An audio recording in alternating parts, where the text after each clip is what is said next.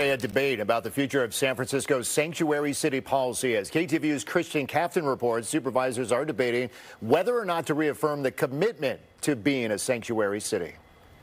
Say it loud, say it clear. Immigrants are welcome here. On the steps of San Francisco's City Hall, supporters of sanctuary city policies rallied against any attempts to chip away at policies barring the city from cooperating with immigration officials. Supervisor Hillary Ronan sponsored a resolution for the board to condemn recent attacks on sanctuary policies and called out a fellow supervisor. Supervisor Dorsey is seeking to weaken our sanctuary ordinance. We are not going to let him do it. It's cynical. It won't help the problem, and it punishes people that are already victims of an unjust system.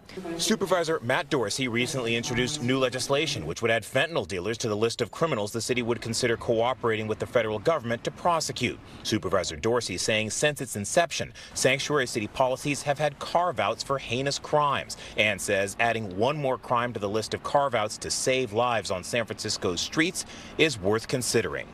If we are going to withdraw the protection of sanctuary from an undocumented immigrant for carjacking or shooting a gun from a car or extortion or burglary in the first degree, it is mystifying to me that we would not include fentanyl dealing in that, given the staggering loss of life that we're seeing in our city. San Francisco's District Attorney Brooke Jenkins also recently sought exemptions to the city's sanctuary policies to cooperate with federal officials and prosecute an accused domestic violence murderer and a suspect accused of sexually abusing 2 children under the age of 10, both suspects having fled the country.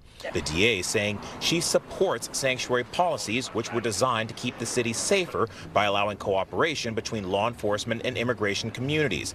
But, quote, failure to act because of our commitment to the policy will embolden others to flee the country to escape prosecution, making our communities less safe. Sanctuary policy supporters say carving out cases will erode those policies. We're here because sanctuary is under attack, and certain politicians are trying to stoke fear and division, some even trying to collude with the Department of Homeland Security.